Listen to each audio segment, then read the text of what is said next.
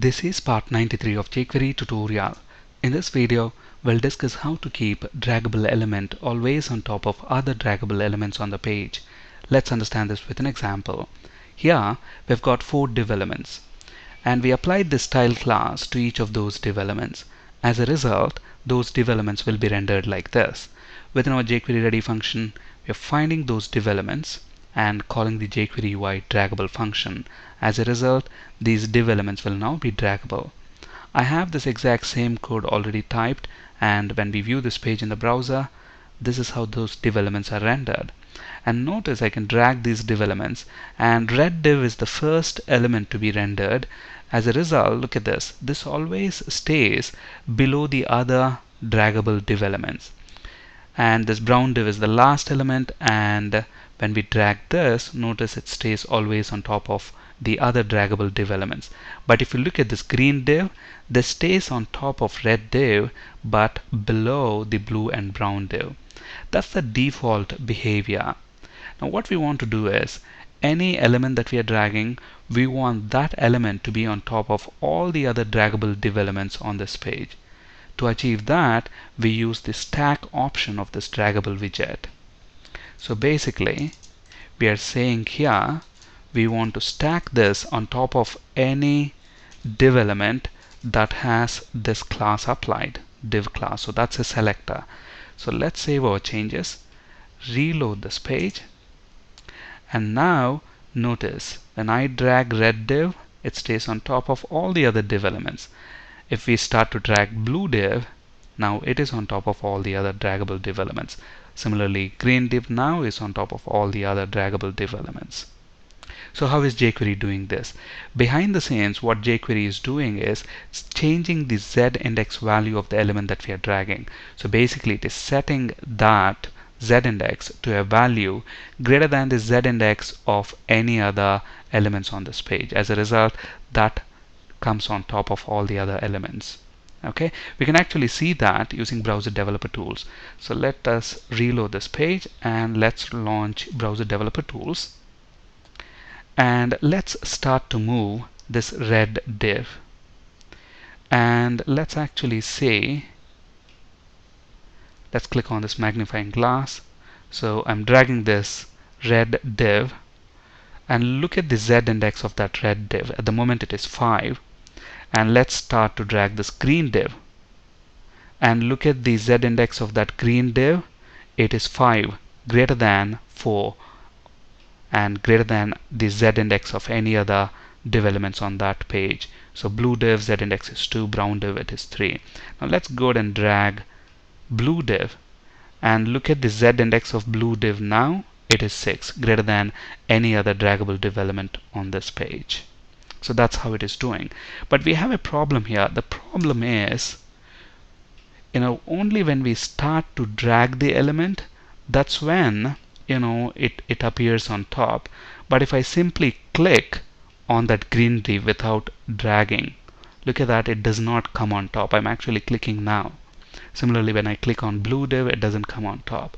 Now let's say as soon as I mouse down, I want that blue div to immediately come up. So whatever div on which the mouse down event is triggered, we want that element to be on top of all the other draggable div elements on this page. So let's see how to achieve that. So we don't have any option for that. We have to write our custom code. First of all, since we are going to write our custom code, we don't need this stack option anymore. So I'm going to find, first of all, we need to associate that mouse down event with these div elements that has the style class applied. So let's find all those div elements using the class selector, and I'm going to wire up mouse down event handler.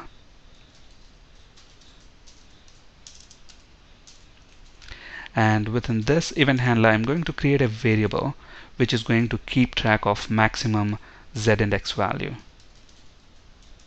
And let's initialize that to 0. Now $this, so this refers to the element that has received mouse down event, and I'm going to find all the siblings of that div element. The div element on which we triggered the mouse down event, we want to find the siblings of all those siblings of that div element. And I don't want to find all siblings. I want to find those siblings which have this class, div class. And I'm going to loop through each of them using jQuery each function. And inside this each function, I'm going to create a variable. Let's call it current z-index. So we are going to retrieve the z-index of each of the div element that we are looping through. And to get that, I'm going to use this keyword here. So we are writing this within the context of this each function. So we will be looping through each div element, and I'm going to use the CSS function and ask for z-index value. And let's convert that to a number using the number function. And max z-index equal to, I'm going to check if current z-index value is greater than max z-index. If that is true, then within this max z-index variable, we want to store the value that is present in current z-index, else retain what we have got in max z-index. So by the time this loop finishes, it's going to get the maximum z-index value. Next, what we are going to do outside of this each function, we are going to use this keyword. So outside of that each function, this keyword refers to the element which has received mouse down event, right? So that's the event that that's the element that we want to drag. So on that, I'm going to call the CSS function and set z-index, and I'm going to set it to this max z-index plus 1. Okay, that's it. So let's save our changes, reload this page, and look at that in action. Look at this. Let's stack these on top of each other.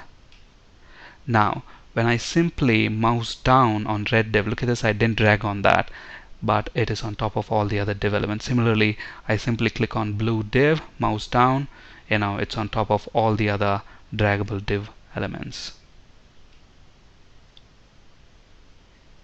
So here is the stack option we have used, and here is that custom code which is going to bring the div element on top just on mouse down event. Thank you for listening and have a great day.